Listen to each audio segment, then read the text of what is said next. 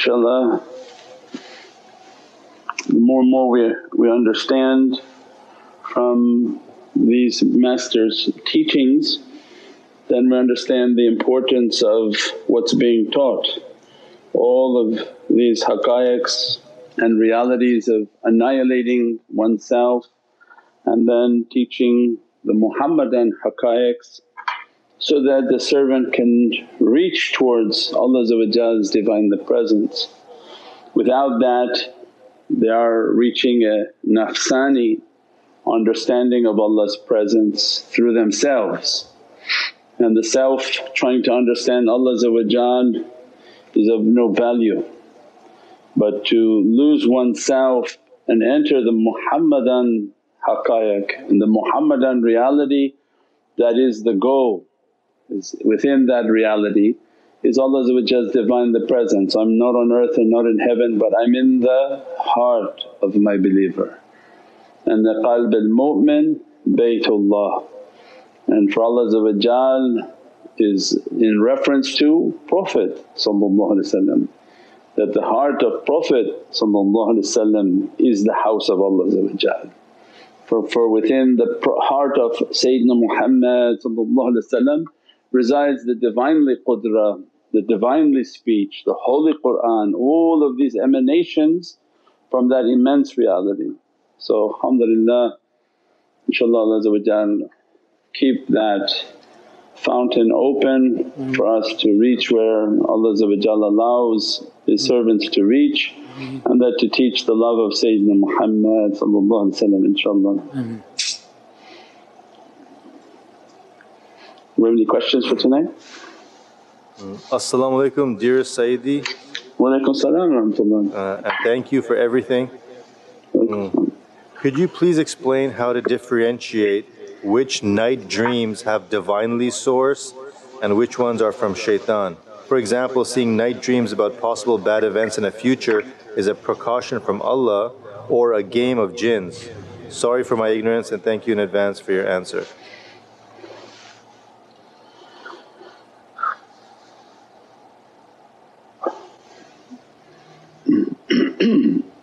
So that people are, Bismillah ar-Rahman ar-Rahim, Ya Rasul Kareem, Ati Allah Ati Rasul ulul amri minkum, and that people are fascinated by dreams. And if we train ourselves to negate the dream and discipline ourselves to meditate and tafakkur and contemplation, to establish the living connection, the real live connection is far greater than pre-recorded messages, where it could have come from many different sources, because so many people can tamper with the dream. It's coming into your head and not to your heart.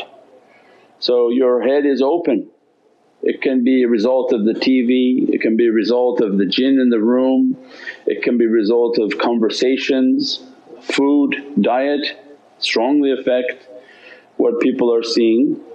And generally the tariqah doesn't see a benefit, and traditionally all of the shaykhs of Naqshbandiya didn't see a benefit but found a far greater benefit in the tafakkur and contemplation and making your connection.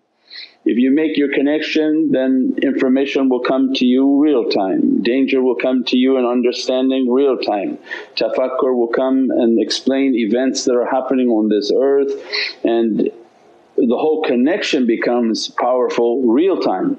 And as you're moving, understandings and events are coming in real time. So it's far greater, that's why they negate it, they don't need to hear about it and don't want to encourage it. So that's why if you find somebody that wants to hear your dreams and then too much you become interested in that, then also all the other beings around you say, oh this one likes dreams, and then they start to all begin to influence that realm, and you find yourself handicapped from ever trying to connect. because you're just entertained by the illusion of dreams. So it's best to negate them and say that I need to connect my heart for real time. And for messengers of Allah then this is a part of their wahi and their revelation. But for regular humans, too many people are interfering with the signal of the head and too many ways to influence the head. So it's best to leave that out, inshaAllah. As-salamu alaykum wa rahmatullahi wa barakatuhu, dear Sayyidi. Wa alaykum as-salam wa rahmatullahi. We work with people who do not share our beliefs and religion, and we see ourselves working in the same space where they burn incense sticks in front of their idols. We usually turn up getting headaches, and atmosphere is so dense and gloomy. What can we do to protect ourselves? Yeah, it's difficult if what country you live in, because it doesn't sound like any Western country. Nobody's allowed to burn incense in an office and have an altar for some sort of creature and burn incense for them. So even here in the Western world you're not allowed to wear perfume and attar, so that's something different. But if you're working for an organization and they want to do that, and it's difficult. That's why then if you can find and relocate yourself to a different organization, a different company that doesn't have those issues. So if that's something that's available to the person, then alhamdulillah, otherwise they keep their wudu, keep your head covered, keep your ta'weez on and make istighfar, and that Allah knows your condition. Ufawwidu amri innallaha basirun bil ibad. Ya Rabbi, that you see my condition, that inshaAllah open for me an opening to work in a better environment. So take all the precautions as a testing and to how to defend yourself from bad and negative energies, and the rest inshaAllah Allah provide an opening.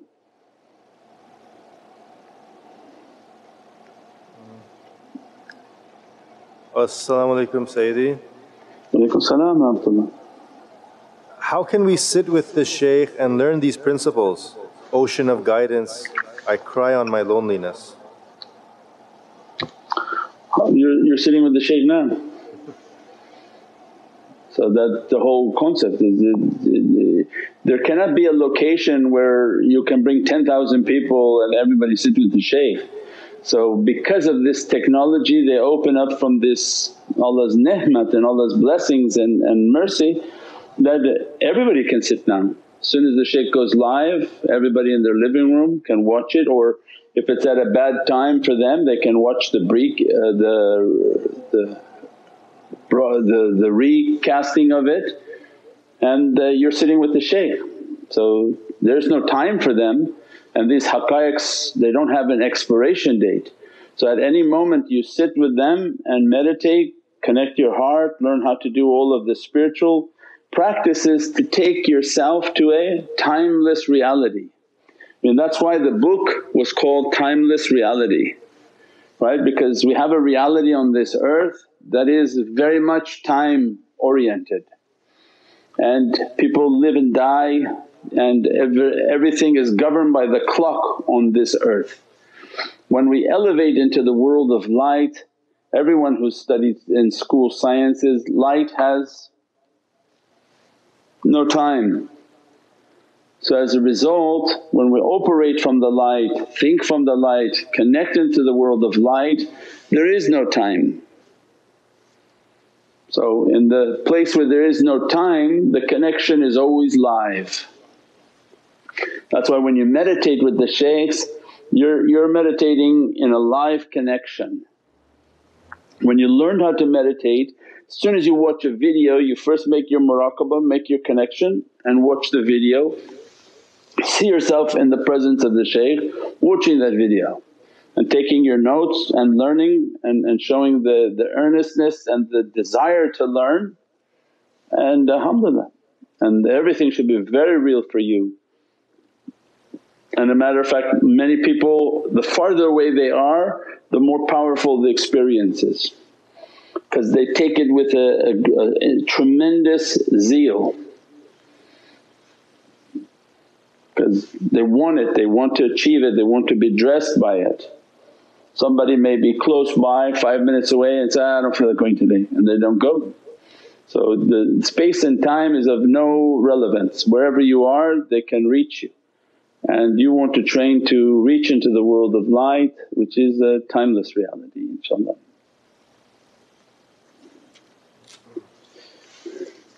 As-salamu alaykum Sayyidi. Walaikum salam rahmatullah.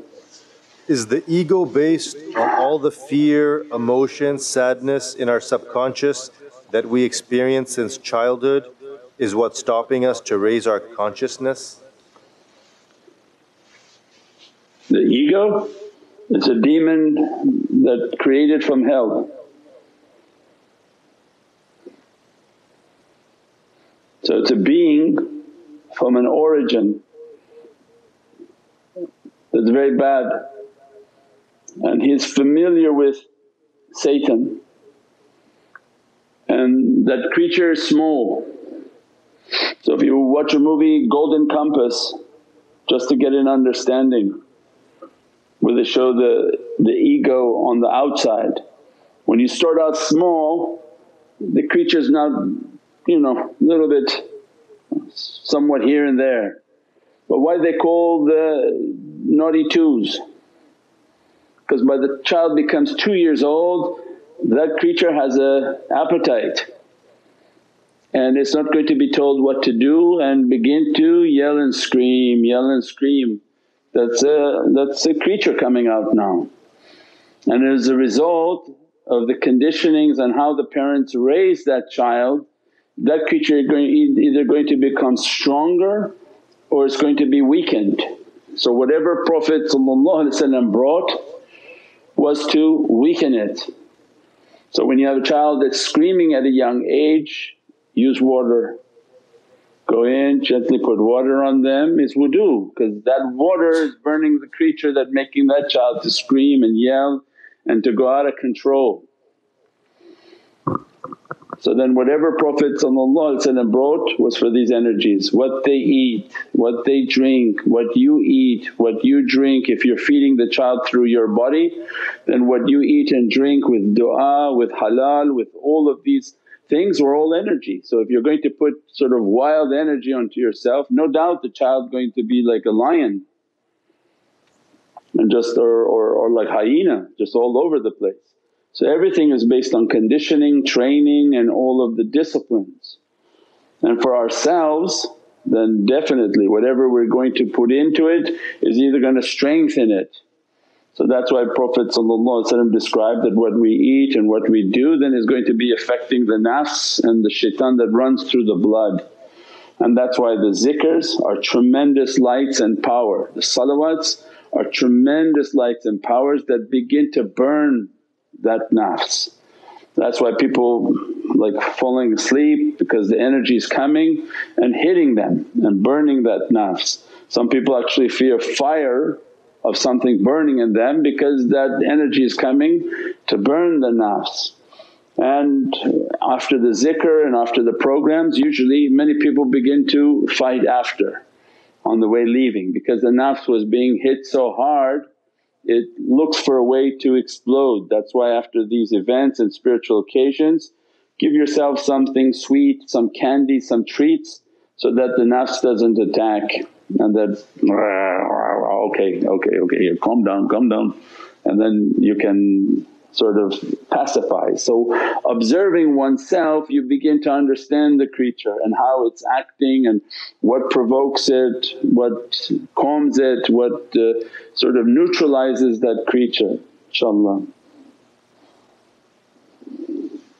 SubhanAllah Sayyidi, someone just asked that question, what is the significance of falling asleep during the stream? Alhamdulillah. Yeah, alhamdulillah. As-salamu alaykum wa rahmatullahi wa barakatuhu, dearest Sayyidi. Wa alaykum salam wa rahmatullahi wa barakatuh. Please forgive my ignorance.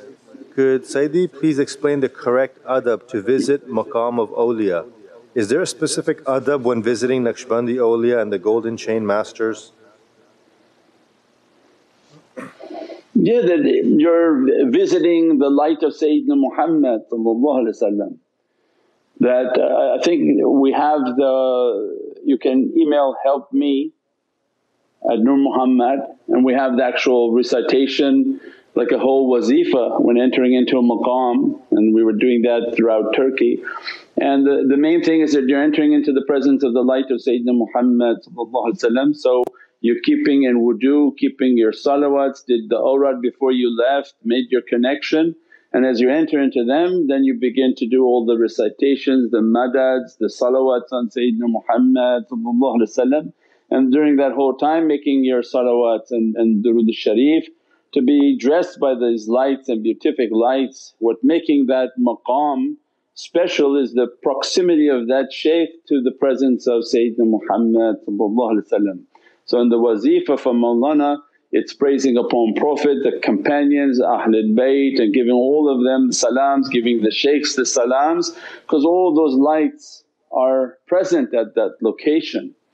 And that those lights then to dress the servant, bless the servant after you gave all your salams, then to sit in respect and connect one's heart with that light, and that ask for the faiz of the shaykh, the blessings of the shaykh, the najat of the shaykh, that from the light the Prophet has given to you, that please dress me and take away my difficulties and dress me in the proximity and the light and the love of Prophet. Don't go asking for money only, oh I want this money, I want that money, this is not nice.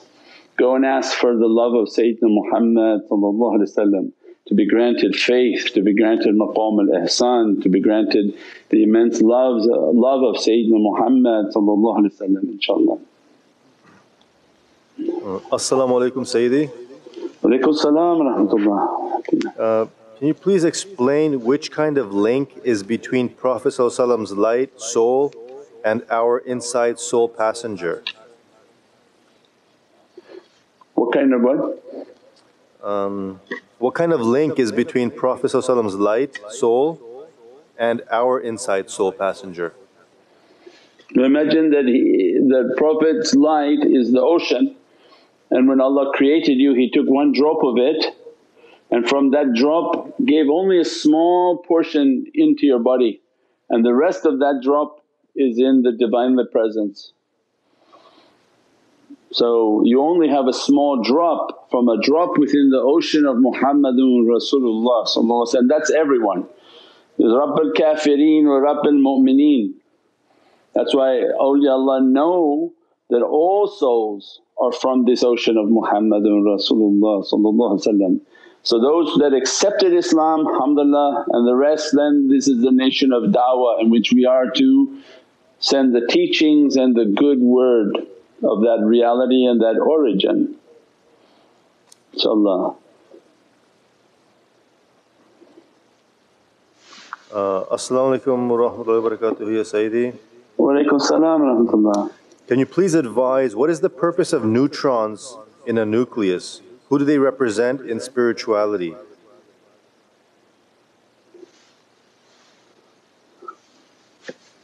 The neutrons or the nucleus? Neutrons in a nucleus? The reality of the atom, because atom and atom is one. So the same reality that Allah wants us to understand from that reality, and the atomic reality shows these divine realities and these haqqaiqs. So the nucleus is a Divinely Presence, and that everyone only has one nucleus in that atom and many electrons. So then our whole life is about we are the electrons and all the negative characteristics, and that our journey is into the Lord of Power, into the center. So then our life is about reaching towards that center and that power. And for the electron to jump, it needs a bolt of energy from the center. And that's why then the meditation and contemplation to the Divinely Presence, that to connect me with these oceans of power. So when this ocean of power begin to send signals into the heart, at one point for that soul to elevate, it sends a bolt of energy onto that heart and pulls its reality closer. And that's why that's what you focus on, that's what your nazar is on. Your nazar is on the path that, and your bazgasht and all of these other principles that are difficult to talk about at higher levels, because all of their focus is the Divinely Presence, because they're in the ocean of Muhammadun Rasulullah. And when that energy hits, it brings them deeper in, deeper in, deeper in into the oceans of lightning and power which is in the nucleus, inshaAllah. As-salamu alaykum Sayyidi. Wa alaykum salam wa rahmatullah. In Naqshbandi teachings, is there a practice to make the physical heart start doing zikr, Allahu, Allahu, Allahu with each heartbeat, or is this in some Qadri teachings? To make the heart start? Yeah, heart start doing zikr.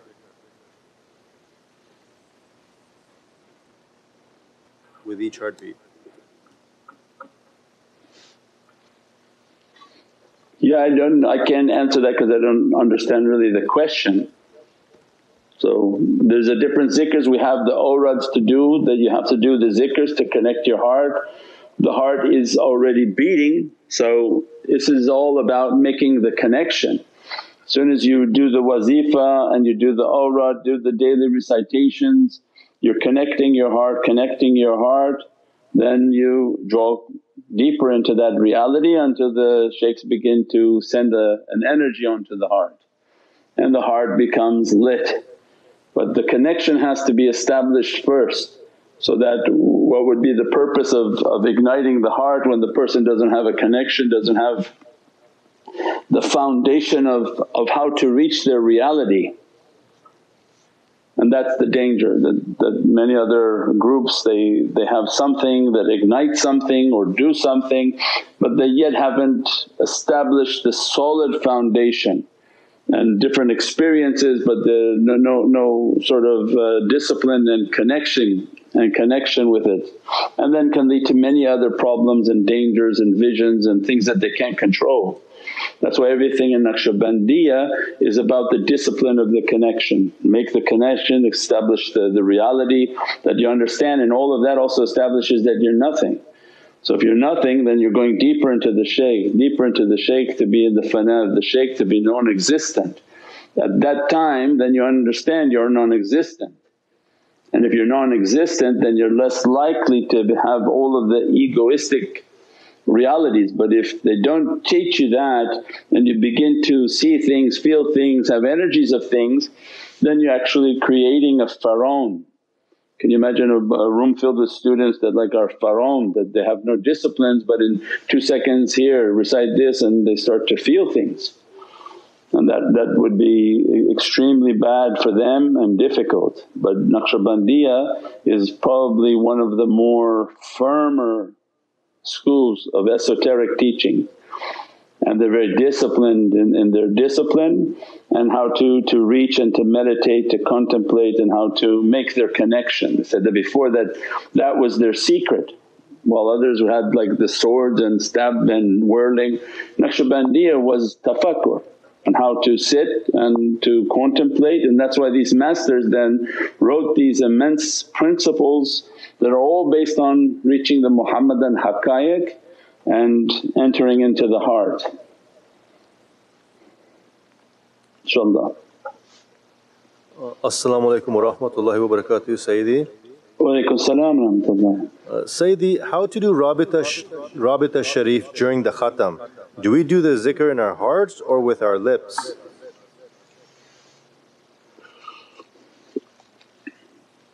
Rabita Sharif is the connection. So you before the zikr starts, make the connection with the shaykhs. They're asking for their madad, asking for their presence, and you should practice that all the time, so that as soon as you're going to sit for the zikr, you make your connection and visualize and establish your connection.